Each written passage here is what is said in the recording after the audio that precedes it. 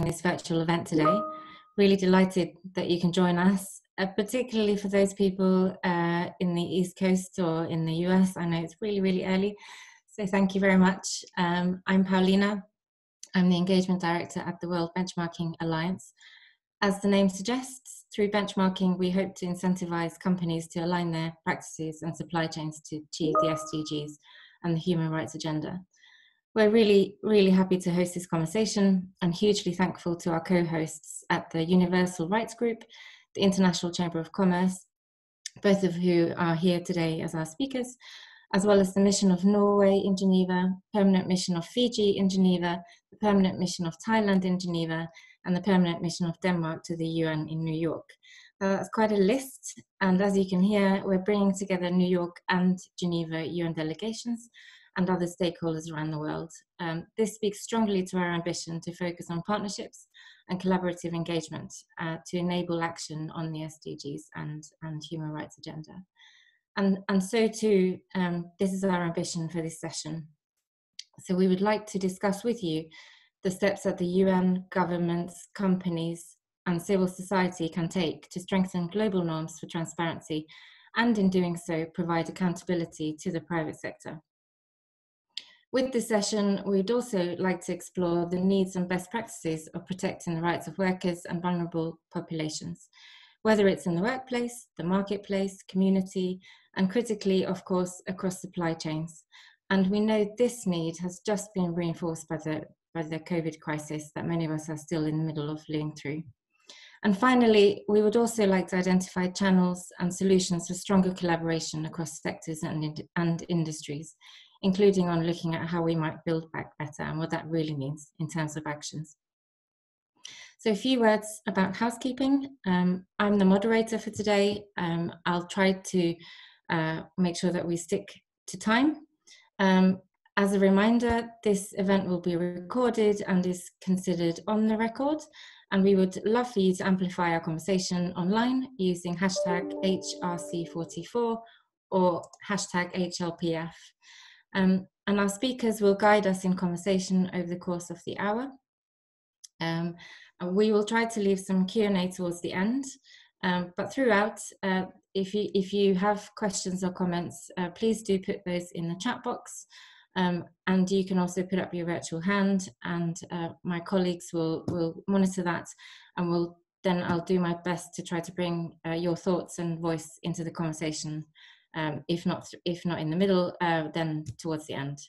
And then finally, on housekeeping, this is a virtual meeting, but we would like to be as inclusive as we can. So to help us do that, if you can put your video on, that would be wonderful, but do go on mute.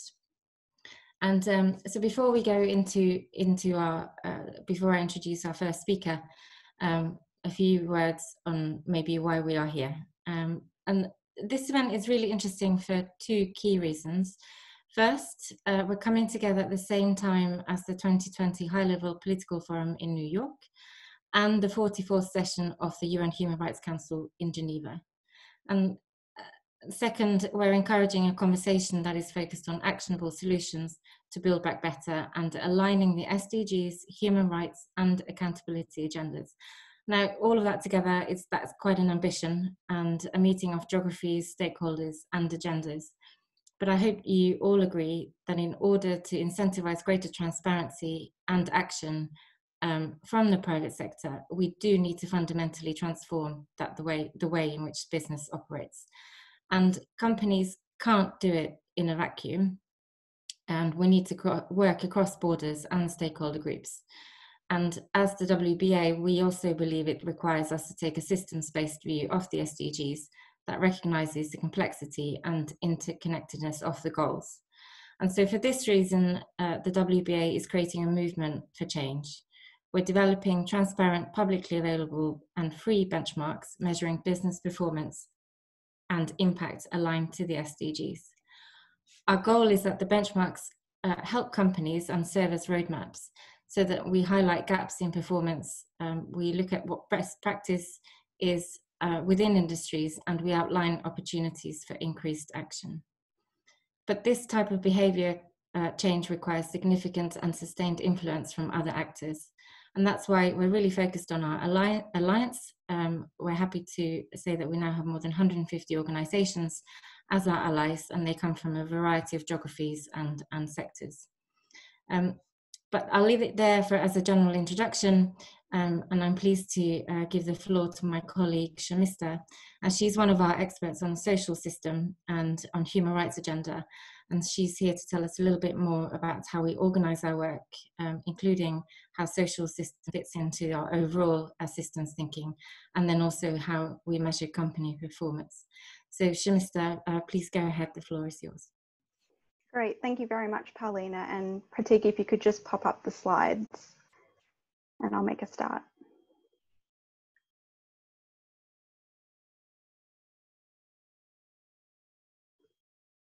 Wonderful, thank you so much.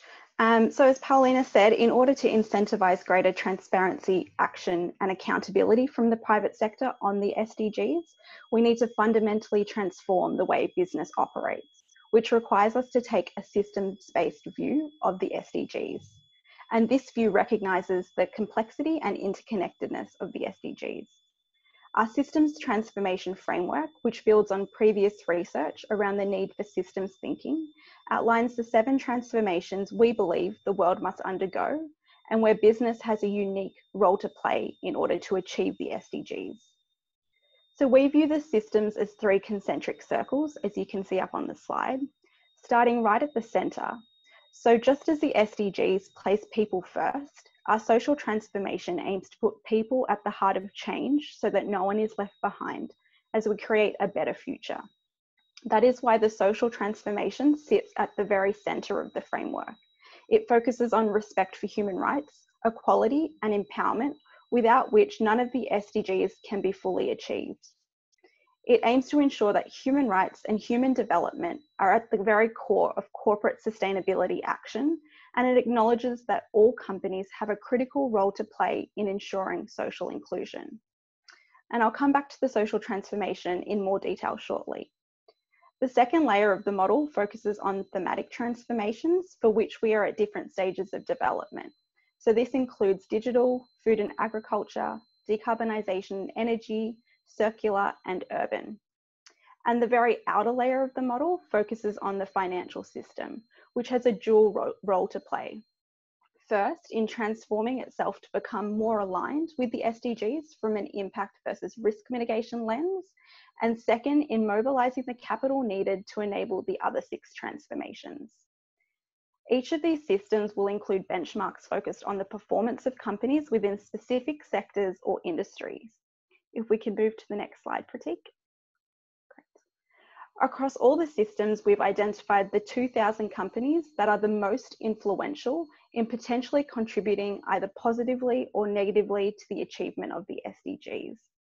These include public, private and listed companies that span over 70 countries from Algeria to Vietnam and make up half of the entire global economy. A quarter of those companies are based in developing, emerging and frontier markets, and with their supply chains, the 2,000 companies represent a truly global footprint. The list of companies sets out those that we will assess and rank by 2023 through our benchmarks. And in order to ensure that people are at the very heart of change, WBA has committed to assess all 2,000 companies on a social element. If we could move to the next slide. Great. So how does WBA propose to do this? Firstly, WBA proposes to assess the 2,000 companies against a common set of core social expectations that all companies must meet to be responsible actors. They will act as responsible business conduct hurdles, which companies must clear to be given credit for their contribution for the SDGs. So a quick example of how this would work is a company that is contributing to the digital transformation by facilitating digital access, supporting the development of digital skills, and applying responsible data protection practices should not be given full credit for their contribution to the SDGs if they do not respect their employees' right to, for example, freedom of association and collective bargaining, and don't pay living wages. This approach, we think, will also help us identify SDG washing. Moving to the second level, WBA proposes to apply a social lens to the other 6 transformations, assessing companies on sector-specific social issues that must be addressed to enable a transformation. For example, within the food and agriculture transformation, we are likely to assess companies on managing water and land rights of smallholder farmers. This ensures that the transitions from the current system to the desired systems are just transitions that leave no one behind. And moving to the 3rd level, WBA will develop benchmarks that provide deep dives into specific social issues, and that's what we call spotlight benchmarks. WBA has already developed 2 of these such benchmarks. The corporate human rights benchmark is one example that assesses human rights performance in high-risk sectors. Our gender benchmark is another example that will be published in the coming months that focuses on gender equality and women's empowerment in the apparel industry. We are also exploring what spotlight social benchmarks we should develop in the future to address systemic social issues. And some areas of initial interest include race equality, income equality, and shareholder business models. If we could move to the final slide, Pratik. Great. Coming back to the core social expectations that all 2,000 companies will be assessed on. The first element of the model that I just discussed, as you'll see on the slide, we have prepared a list of 15 topics against which we propose to assess all 2,000 companies. And this list was developed based on extensive research. The expectations, as you'll see, range from the key elements of business and human rights, such as human rights due diligence, to areas such as anti-corruption, corporate taxation, and lobbying. We are currently in the consultation phase for our social transformation, and we would love to receive your input on the model we have proposed to use to assess the 2,000 companies, as well as on these core social topics that are up on the slide. So please reach out to us using the email address that's on the slide to get your input in. Your input is critical to ensuring that transparency from and the accountability of the private sector on human rights and SDGs. Thank you.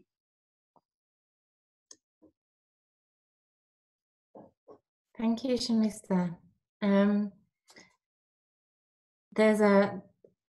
There's an awful lot of information across our SAM systems of the 2,000 companies, and Shamista has given an outline of it only. And for anyone who wants to know more, please come back to us after, and we can share more details. But I think the key thing to note, as Shamista pointed out, is we are currently consulting on our methodology of the social system, and we would love to hear from everybody, whether it's through the virtual conversations that we'll be holding or on a one-to-one basis. So again, if you would like to get involved in that, please do so. I'm now pleased to introduce our next speaker, who is Mark Limon, who's the Executive Director of the Universal Rights Group. And he's going to talk us through some findings of a world made new beyond COVID-19 to a low carbon, resilient and inclusive world. Over to you, Mark, for another presentation of findings. Thank you. Yes, thank you. It's very nice to be here. Thank you to all colleagues for being here with us and for co-organising it with us. You touched on it actually at the beginning when you said this is a joint HLPF Human Rights Council side event. And actually that's, maybe it's just because I'm a bit of a UN geek, but that's actually quite exciting. And I'll explain why it's quite exciting, because I think it's the tip of the iceberg in terms of how far we've come over the past 2 or 3 years in linking these two agendas.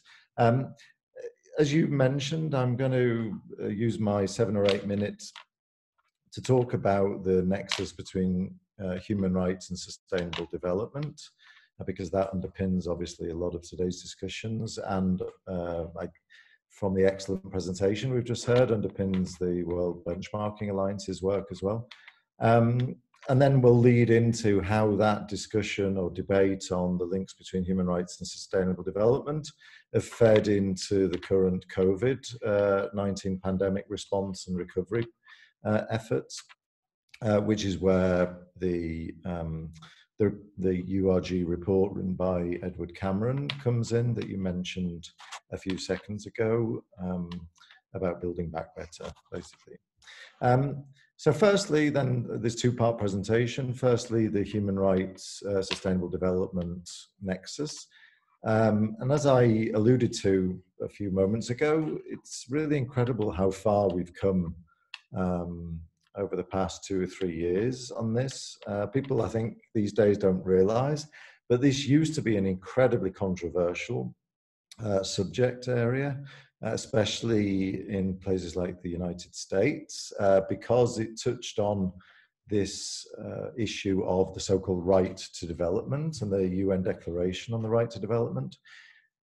So whenever, basically, to be very quick, whenever there were any debates at the Human Rights Council about the relationship between development and human rights, it always descended into a fight between the I would say, the liberal West and the big developing countries, or even small, let's say China, Cuba, Pakistan, Egypt, and others, who were very strong advocates of the so-called right to development.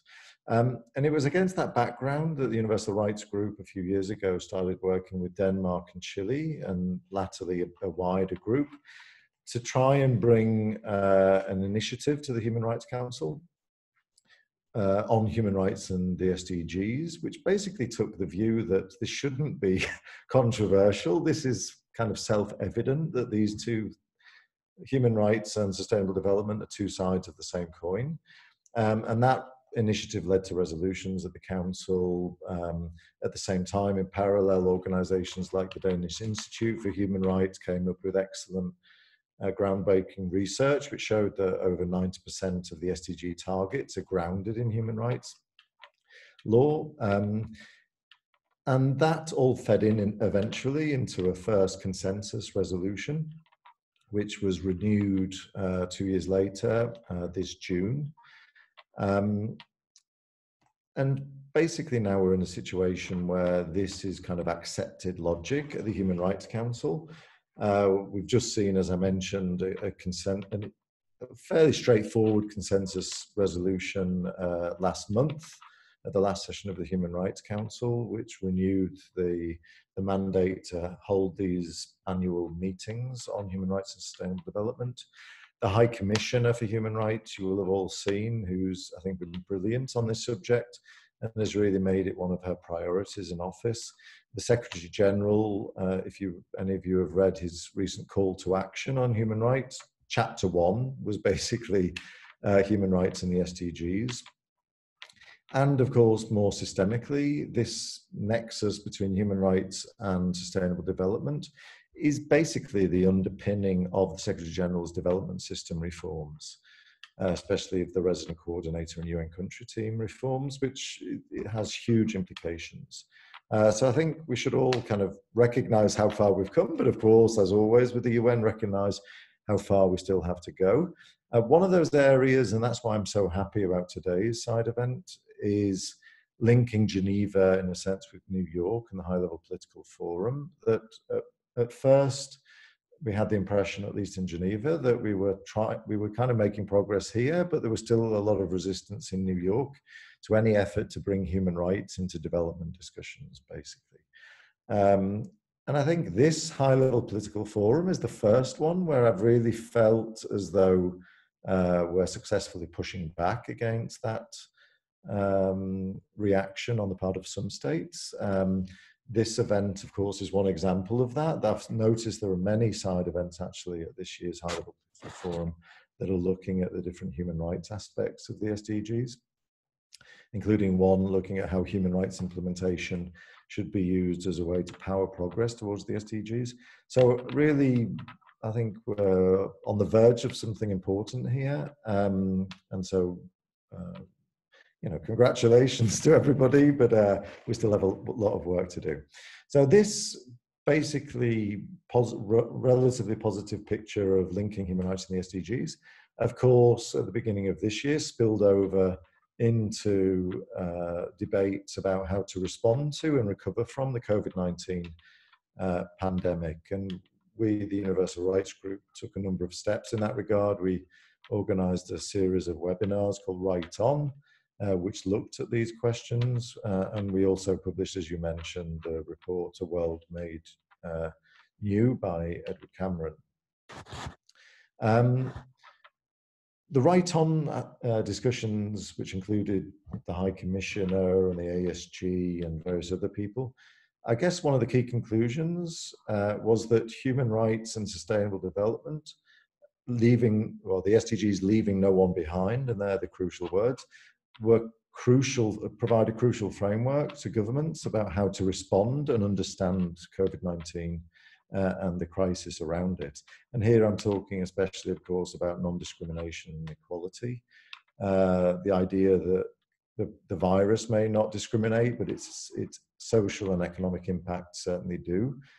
And that, of course, that basic understanding, which again, sounds pretty boring and basic, but I think at the beginning, it was really an important moment for the UN human rights system and also the development system when the Secretary General really put human rights up front in his proposed responses to COVID-19. And he wasn't alone. The High Commissioner, the head of the World Health Organization, they all did. And then perhaps even more importantly, especially for today's discussion, and this is my last point, is the role of the human rights and sustainable development nexus in recovering or building back better, as it's known. The report, A World Made New, really focuses on the importance of state recovery packages and recovery funds to make sure that those recovery funds don't just take us back to how it was before, which is what a lot of the recovery funds did during after the last financial crisis, but really to make sure that the funds allow the society, but also business, to build back better by paying a fair wage, by making sure that business activity or economic activity contributes to environmental protection and a better climate rather than detracts from those things. That there's no corruption, there's no tax avoidance. The good example of the latter point being Denmark's recovery package and a furlough scheme, which of course refused to give money to any companies that were domiciled in tax havens, and a few other countries followed suit. So that A World Made New mainly focused on those recovery packages, but we've also started doing a lot of work about the role of business, which I don't have enough time to talk about now, but during the question and answer we can.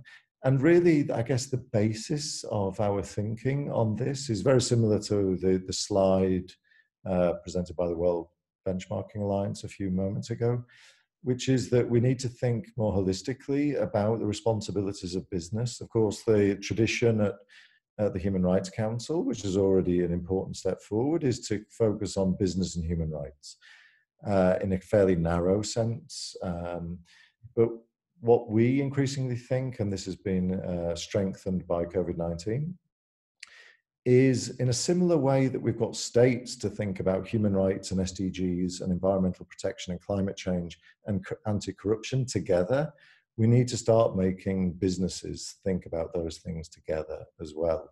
Something which I've kind of, for the purposes of the project we're now going to start on this, I've termed comprehensive corporate responsibility, which is understanding that all of these different things, human rights, sustainable development, anti-corruption, climate change and human rights, business responses or actions should be mutually reinforcing across all of those areas because they're overlapping.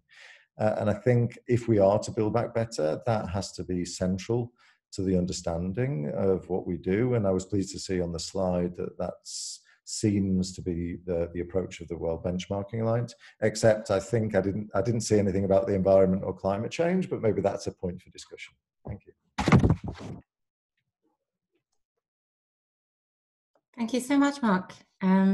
You very eloquently put how we're bridging geographies and bringing together different agendas and how it hasn't happened that much before. And I personally taken it in to how Geneva and New York UN functions actually maybe haven't always been that close together. So thank you for highlighting that. And we've also, so we've had 2 presentations about the need to come together and bridging all of those agendas, and the convergence between the high-level political forum and now the Human Rights Council. And we have a speaker from the International Chamber of Commerce later, and I look forward to that, and we can start to explore more about the role of business, Mark, that you mentioned, and the conditionality that is absolutely critical in how we build back better. But before we go to the ICC, I'm really pleased to turn to hearing a response from the UN. So we have Lena Wendland, who's the Chief of Business and Human Rights Unit at the Office of the High Commissioner for Human Rights. Thank you for joining us and for giving us your we've talked about the convergence, and here you are. So wonderful to have you with us, and the floor is yours. Thank you so much, and it's a great pleasure to be here. I just want to check, can you hear me okay? Because I've had some problems with my headset recently. So just we checking. Can hear you. There's a little bit of kind of static noise. Okay. Probably from your headset, but we can hear you. All right, I'll try and speak loud and clear. So thanks again for the invitation, and I'm of course also extremely pleased with this sort of trying to build bridges between Geneva and New York. An important aspect of the business and human rights agenda is the issue of policy coherence, and I often find that that the UN we should be first in that regard, and we are often failing. So an initiative like this is certainly a good way to try to build that coherence. I was intrigued by Mark's response about or comment about BHR in the sort of narrow sense, and how there are now excellent initiatives underway to start thinking about expanding. I mean, we're certainly very happy to engage in those discussions, and also are making the linkages both ourselves as the UN Human Rights Office, but also the UN Working Group on Business and Human Rights, exploring there. The working group is just presenting a report now on business and human rights and corruption, and the links that have been reported to gender, to SDGs, etc. So we certainly see the BHR agenda not as something that is a narrow, confined space, but one that needs to be a relevant component of many of the pressing and interrelated issues that the world is facing, and that is present also in the human rights domain. So we very much look forward to being part of that discussion and bring to the table the work that has already been ongoing. I wanted to touch upon a number of things that have already been referred to, notably, of course, and starting with, I think, anytime these days we need to talk about the impact of COVID, and the impact of the pandemic on business and human rights activities, or business activities, have been extensively debated. The impact of COVID and related state measures, including lockdowns over national economies, have been unprecedented. And in facing this challenging context, we have witnessed how business companies around the globe have sought to limit the negative consequences of the pandemic to alleviate the impact on their balance sheets. As we know, this has led to a massive wave of dismissals and the worsening of working and living conditions in far too many places that are part of global supply chains. In some countries and in some sectors, such as mining, the continuity of operations for the sake of economic benefit have put workers at risk, and even host communities. But we have also examples that go in the opposite direction, in the direction of responsible business conduct. Some businesses have reacted to COVID oftentimes by going beyond government requirements and have put workers' rights, health considerations, and livelihoods support at the forefront. We have seen a change in business culture in some companies that have supported new forms of work and formulas for work-life balance. And we have seen a revival of initiatives that have helped governments fight the pandemic and supported those vulnerable vulnerable groups that have been hardest hit, both in terms of health and economic impact. So what does the BHR agenda, the business and human rights agenda, have to do with all of this? And importantly, how does the current context affect the potential contribution of business corporations to the implementations of the 2030 agenda and the SDGs? In answering that, just an important reminder that the UN Guiding Principles, which next year will celebrate its 10th anniversary, and there's a big project that was launched yesterday to start a process of celebration, about including and taking stock and looking into the next decade. But the UN Guiding Principles provide the global framework to define the responsibilities of business corporations in relation to the potential human rights impacts of their activities.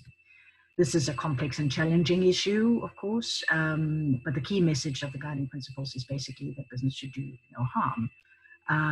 Needless to say, business can and do bring positive human rights impacts too, but the global standard that is set out in the UN Guiding Principles is one of risk identification and management. So prevention, identification, prevention, mitigation, and accountability for human rights impacts. And this perspective is also enshrined in the 2030 Agenda. There's no doubt that this agenda reflects the flavor of our times regarding the increasingly relevant role of the private sector in sustainable development. This trend has also been increasingly seen also in multilateral and bilateral cooperation policies, as well as in development finance. Emphasizing the role of business is also part of the renewed attention in the 3 pillars of sustainable development, as it's now understood: environmental, social, but also, and after all, the economic dimension. But the incorporation of business in global development efforts is not unconditional. Interestingly, it's only in the only paragraph in the 2030 Agenda devoted exclusively to business, paragraph 67. In that paragraph, the world government praised the role of private business as drivers of productivity, economic growth, and job creation. And they're committed to foster the business sector, but at the same time, to protect labor rights and environmental and health standards in accordance with relevant international standards and agreements. And these include the UN Guiding Principles, which are cited explicitly along with ILO standards and the UN Convention on the Rights of the Child. So there is that sort of 2 layers to the role of business in this agenda. And so it's one of, there is a lot of positive contributions that are possible, but it has to be framed and underpinned by global standards of responsibility, including when it comes to human rights. And looking at the 2030 Agenda in times of COVID is a powerful reminder. One, that business are essential for the recovery and for getting back on track in the implementation of the SDGs. But secondly, that corporate responsibility efforts are more than welcome in order to help workers, communities, and governments navigate the many challenges involved in this recovery. But third, the best contribution that business can do to sustainable development is to avoid negative impacts on people that should be at the center of this development. So in other words, doing no harm while business is contributing to addressing challenges and doing good. So what is the expectation of business? It's relatively simple. They should first and foremost avoid doing harm over human and labor rights of their workers and the workers in the value chains. Labor rights are human rights, and the UN Guiding Principles are explicit in reference to the ILO fundamental rights as a normative framework that should guide companies' human rights due diligence. Companies should be guided by those standards and avoid benefiting from potential loopholes in national legislation or putting pressure and externalities down in their value chains. Secondly, business should avoid doing harm to the communities in where they operate. So through due diligence processes, stakeholder engagement, participation and consultation, protection of human rights and environmental defenders against reprisals, and effective grievance mechanisms are the key instruments in how responsible business should operate. Many of these instruments have suffered the strain of COVID responses and business cost-saving efforts, and they should now be revitalized without any delay as part of the path to achieving the SDGs and building back better. Thirdly, the government-business nexus is an inextricably part of the business role in sustainable development. while seeking to support business as part of the COVID-19 recovery, governments should not only apply their laws and regulations to protect citizens against potential harm from business, but they should also use their leverage and explicitly define the human rights expectations from business operating in the jurisdiction and seeking or benefiting from COVID-related relief. Mark already mentioned the example of the government of Denmark, the role they have played in restricting access to financial aid.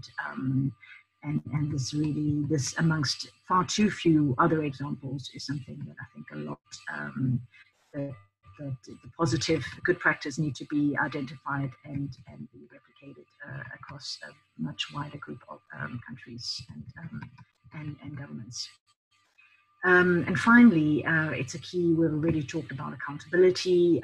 It's a key component of the international human rights framework is the right to have access to an effective remedy when your rights have been impacted. And this foundational principle is reflected also, of course, in the guiding principles on business and human rights. But we see that far too often victims of business-related human rights abuse do not enjoy this fundamental right in practice. And so to address this gap in accountability, UN Human Rights Office, we have led a 6-year project aimed at providing principled and practical guidance on how to overcome legal and practical barriers in access to remedy. And as it happens, we are today presenting the 2 latest reports of this 6-year project to the Human Rights Council on the Accountability and Remedy Project. And these 2 reports are focused specifically on providing guidance on how to make non-state-based accountability mechanisms more effective in delivering remedy. And when I say non-state-based, well, I'm talking about mechanisms such as operational level grievance mechanisms, mechanisms associated with multi-stakeholder initiatives, or independent accountability mechanisms from associated with development finances, institutions, etc. So if we're talking about business accountability for human rights, including in development and including in, and not least perhaps in the context of COVID, I encourage everyone to check out the reports that we delivered over the course of this 6-year project. So I will leave it at that. Thank you very much.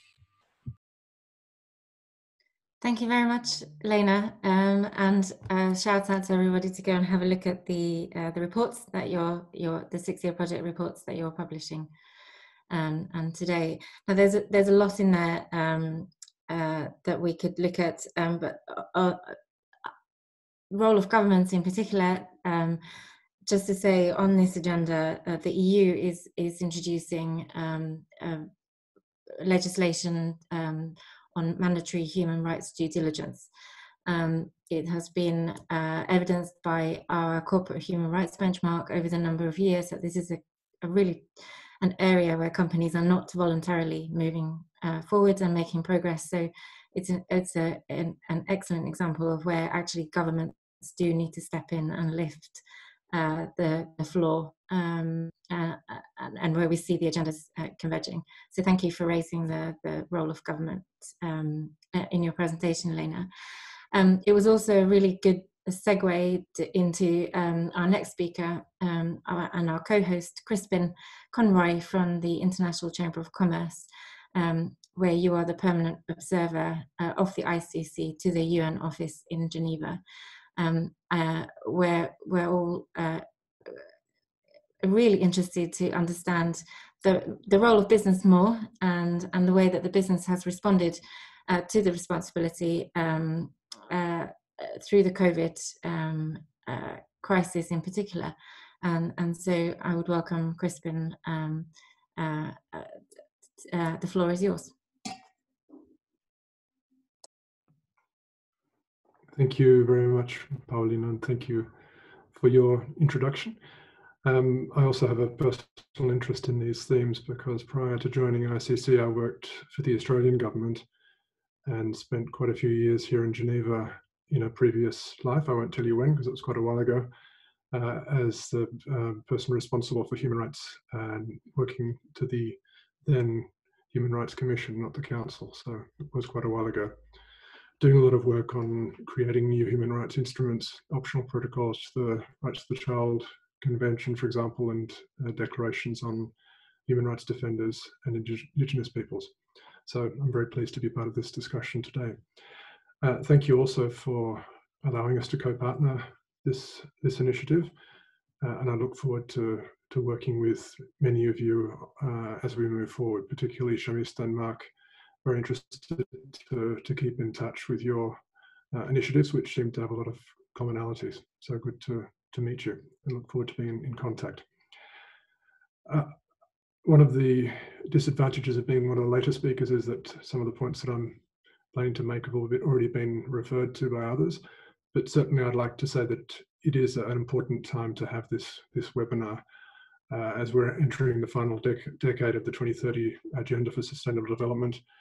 And as Lena mentioned, we're reaching the final decade, the decade anniversary of the UN Guiding Principles for Business and Human Rights. In terms of the implementation of both, clearly much more needs to be done by both governments and also by business.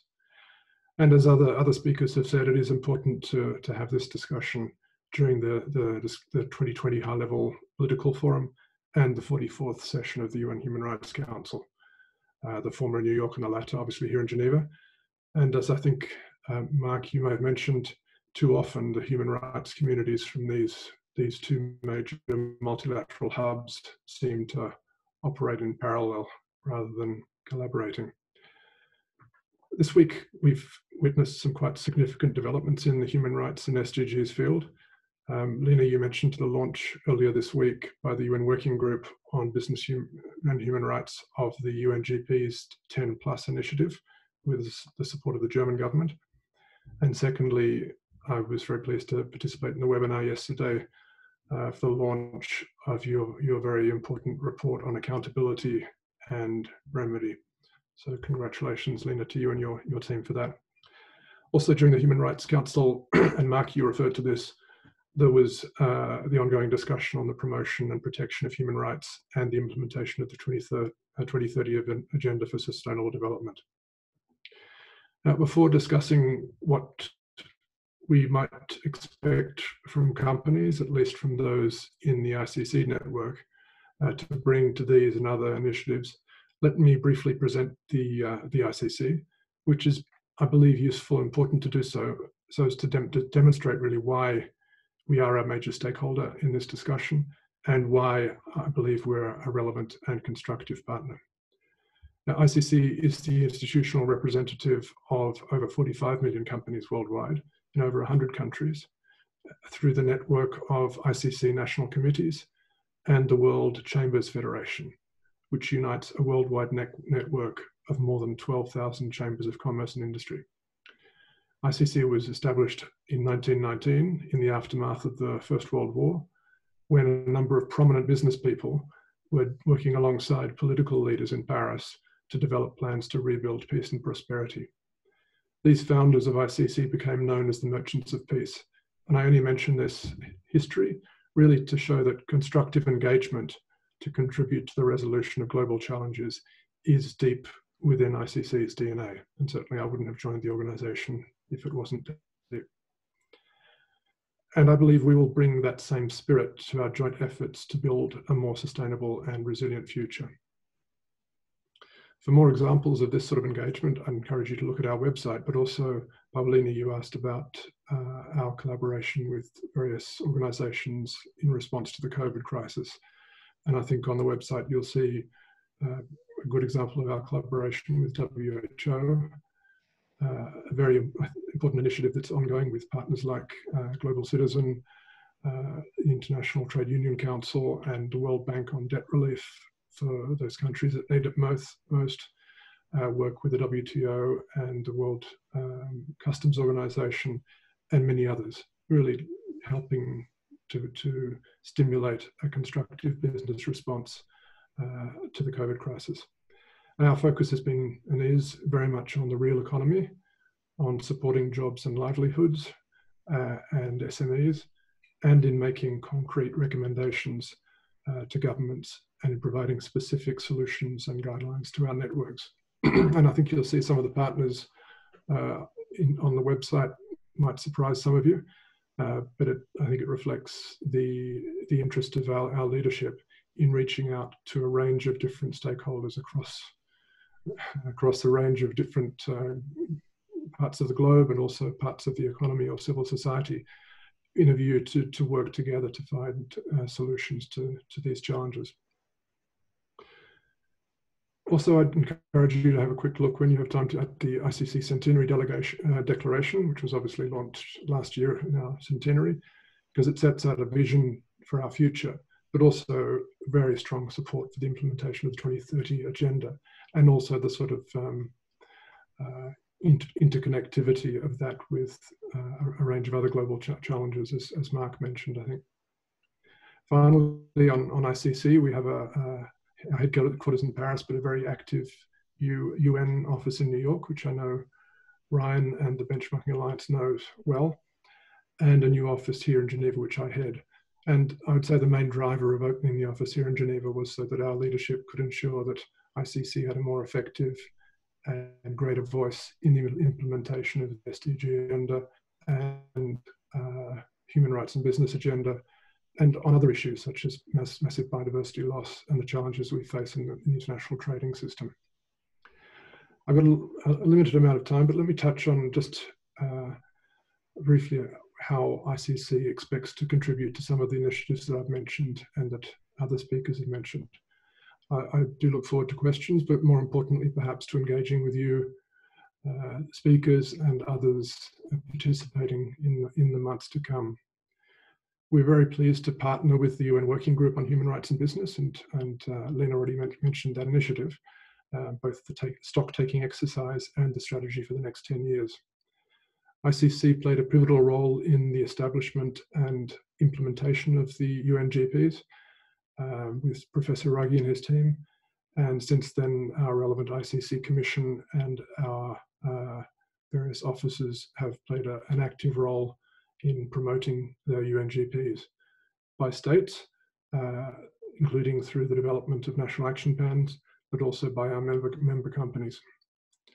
As was noted by a number of participants in the launch of that initiative, much work still needs to be done in relation to implementation of the UNGPs, including under Pillar 1, where many states have fallen significantly short of effective implementation, but also under Pillar 2, where companies clearly need to do better and more, and ICC commits to playing an ongoing role in this regard. We're currently discussing with the UN Working Group how ICC and our network can contribute to this initiative, and we envisage a number of general consultations, both with our commission and also regionally, but also co-hosting some thematic consultations on specific issues, such as SMEs and mainstreaming. Clearly mainstreaming is one of the priority issues, but also on the nexus between human rights and anti-bribery and corruption, which Lena mentioned, which is already a focus of the working group. Another important issue that I believe will require increased stakeholder engagement and engagement by ICC and our network is in the development of the so-called smart mix of measures, which is envisaged in the UNGPs, which includes mandatory human rights due diligence.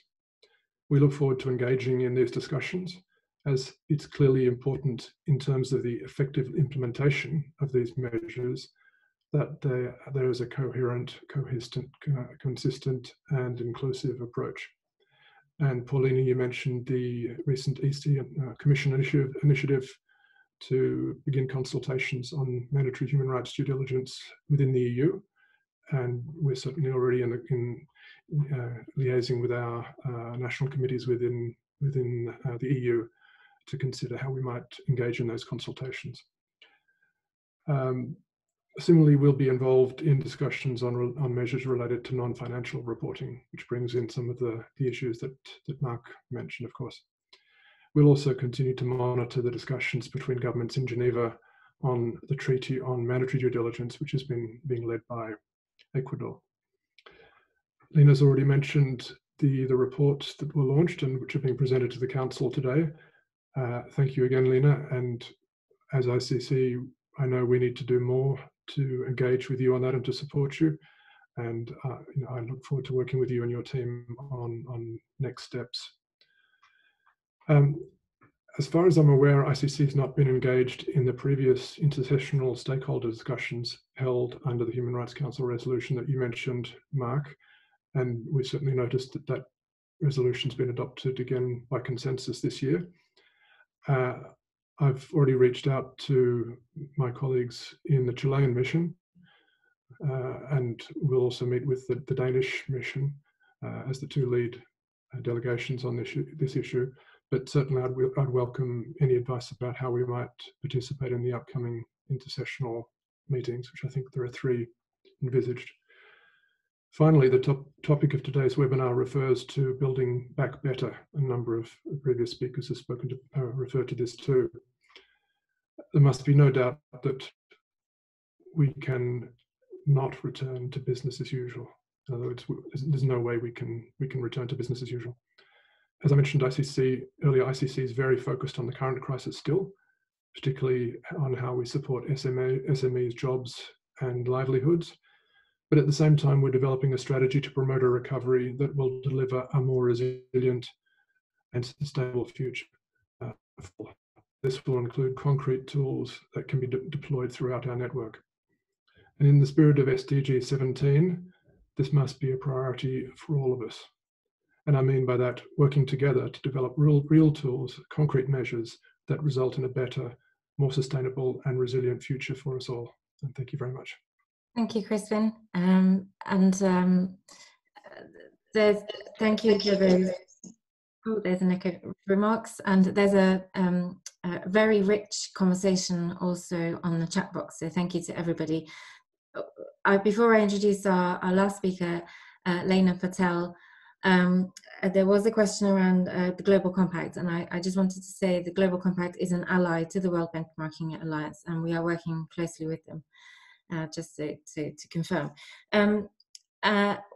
Before we wrap up, it wouldn't be a multi-stakeholder dialogue if we didn't have an input from the civil society. So I'm delighted to have Lena with us from the Responsible Business Initiative for Justice, where she's the Director for Strategic Engagement. The floor is yours, Lena. Thank you.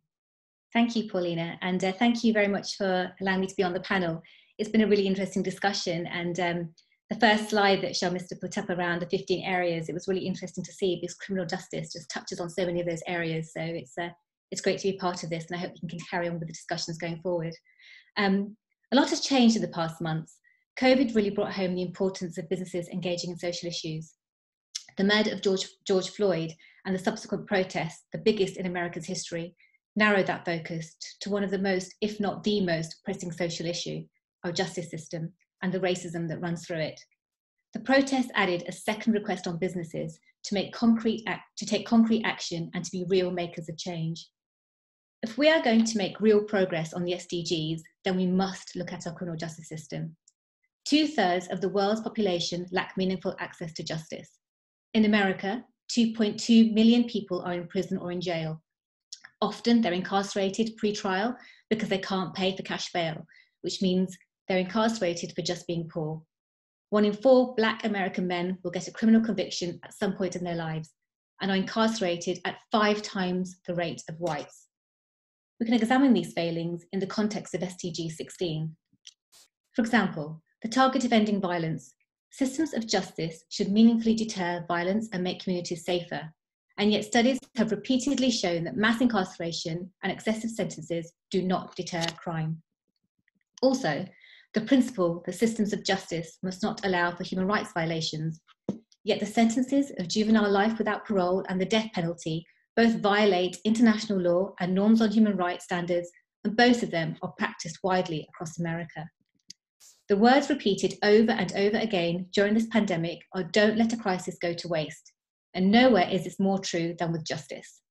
We have an opportunity right now to rebuild a fairer, more equitable system, but we need to bring powerful allies to the table, and we need to bring powerful leaders to our movement if we're going to make that really happen. And this is where businesses come in. We know businesses have power.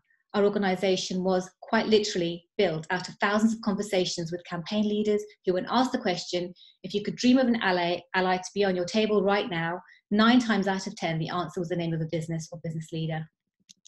It's also true, however, that many companies have historically shied away from issues like criminal justice. But the recent outrage has seen a huge change, and it is now critical that businesses take a stand on the right side of history. It is also critical that their stand is impactful, going beyond press statements and instead targeting advocacy to deliver real change. But what does this look like for businesses to meaningfully engage? First, let's definitely not lose sight of using your voice. Business advocacy is powerful advocacy, but real advocacy comes from working with the campaign movement. The right messaging at the right time and directed to the right audience can create serious impact. 2, businesses can use their leverage. Sometimes this is public, often it's private, but businesses come to conversations with leaders, elected officials, governments, legislators, governors with money on the table where the campaign community often does not. 3, businesses are doing great things by innovating with their products, using tech tools to communicate campaign messaging. We just did an event with Cisco where they talked about how they've adapted an employee training program to teach IT skills in prisons. Businesses can also literally put their money where their mouth is and donate. Over the last 6 weeks, we have seen juggernauts like Apple, Amazon, Microsoft pledge enormous sums, and the value of this cannot be overstated. Bank of America's huge $1 billion of support will go an unsurprisingly long way, and donations provide resources to campaigners and experts on the ground, people with expertise to spend it wisely. And finally, a big piece of this is building diverse and inclusive workforces. By hiring the formerly incarcerated, companies go a long way towards breaking the destructive cycles of incarceration, unemployment, and reoffending that often plague our most marginalised communities, whilst at the same time tapping into a productive, loyal, and underutilised talent pool. And when businesses get that, they really get why engagement on criminal justice is relevant to them and what impact they can have. We recently published a toolkit on exactly this, so if you'd like to go more, please do go to our website. Businesses being instrumental in ending hate, suffering and discrimination is not theoretical. When Coca-Cola made the decision to withdraw from apartheid, they struck a major blow for racial equality in the region. Companies have the same opportunity now. When movement leaders, governments, and business leaders meet at the table, we create real power. Power enough to topple a system and power enough to create real change. Thank you. Thank you, Lena. That was so powerful, and I was writing so many notes as you were speaking, and the power of business to do good, but to also do harm. And I will ask Mark to say a few words. We're shortly running out of time to say a few words in conclusion, but before we do, Lena, your words actually highlighted an issue that we are, as the WBA, we're working on right now, and I wanted to share it because it seemed wrong not to with this discussion and this audience here.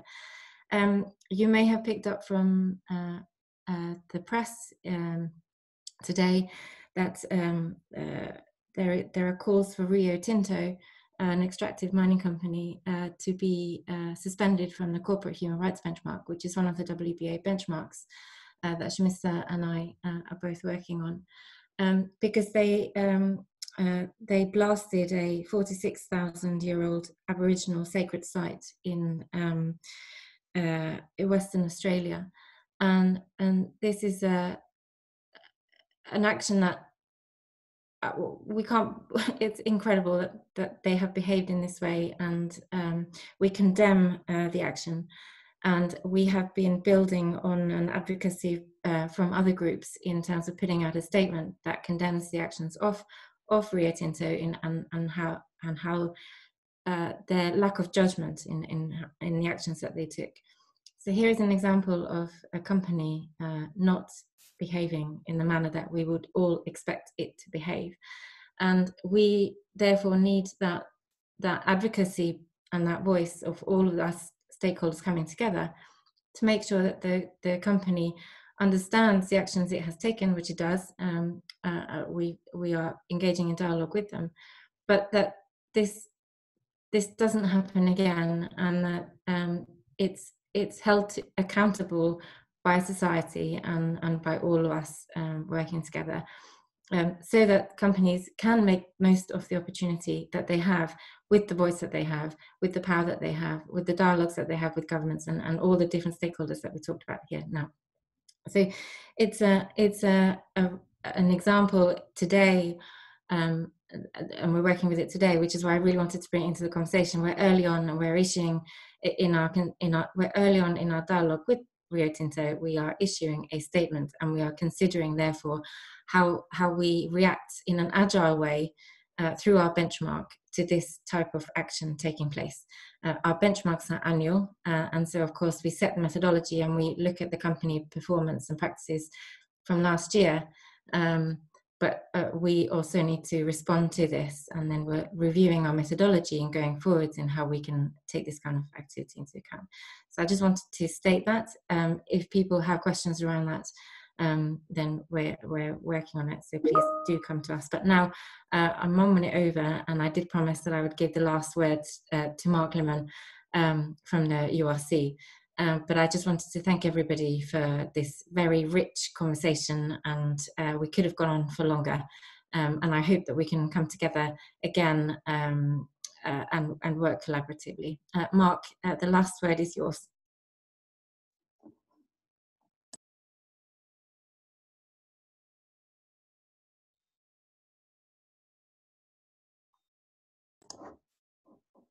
Mark, I believe you're on mute. Sorry, I've wasted 30 seconds then. It wasn't very interesting what I was saying anyway. No, thank you very much for giving me the last word. I was saying I'll be very quick, because I don't have a huge amount to say. Secondly, it was incredibly rich discussion, impossible to summarize in just a few minutes. And lastly, we've committed the cardinal sin for a Human Rights Council side event. I don't know if it's equally as strict at the high level political forum, but we've gone over slightly our allotted time. So if this was in the UN, we would be kicked out by now by over-jealous managers of the Palais des Nations. As I said, I won't try to wrap up, but something struck me in the discussion, actually, which also gives me a chance to respond to one of the questions, because I did say at the beginning it would be nice to respond to the questions. One of them, a very insightful question, asked about this growing call, I guess, especially in developed countries, to start repatriating a lot of industries and businesses. Obviously, the most obvious example is personal protective equipment, but lots of other examples as well. This idea to relocalize, if you like, business, and what the impact of that would be on developing countries. Of course, that discussion, especially in Europe, is mainly focused on repatriation of key industries, strategic industries from China, but it clearly would have an impact on developing countries. And so that got me thinking that when we think about using the human rights and sustainable development framework and empowering or helping businesses to use that framework to build back better from COVID-19, there are two risks, and I think often we just focus on one of those risks. The first one that we have talked about before is going back to business as usual, and as our colleague from the International Chamber of Commerce said, that shouldn't be an option. We can't go back to business as usual. But I think there's another risk, and that's that we actually do harm. We actually react in a way that could actually hurt human rights and the sustainable development prospects of people especially in developing countries, and especially in least developed countries and small island states. And that we should always remember that we mustn't do that. We obviously mustn't do that. So then the question is how, and this is my last point before I let everybody go. I think there are two ways. One, of course, is the more, let's say, hard law options. So somebody mentioned this new convention, which I don't support, by the way, but anyway, it's there, and it's been there for a long time now, so I don't know if it will ever see the light of day. But another good, more practical example is the new French law on the duty of care, where the French judicial system essentially can hold French companies accountable for human rights violations, even if they, or corruption, even if they happen in a third country. But then equally importantly, the kind of work of the World Benchmarking Alliance, the work of states to implement the guiding principles, the work of the annual Forum on Business and Human Rights, all of these efforts basically not to force or to hold businesses to the fire as much, but really to encourage them to start thinking about human rights and sustainable development, environment and climate and their social responsibilities as they operate, of course, to make a profit. And clearly, therefore, not to take steps which could undermine people's rights, including their ability to build back better themselves and to secure sustainable development, leaving no one behind. So that's it, my last few words. I hope I wasn't muted throughout all that. If I was, you were very polite because you were all nodding along. I don't know if I have to give back to the host to say goodbye or... No? Okay, well, I will say goodbye. Thank you, everybody, for joining. It's been a really nice chat, and I hope to see you in Geneva one day. It won't be soon, but maybe one day. Goodbye. Thank you very much, everyone. Thank you. Bye. Thank you. Thank you very much. Bye.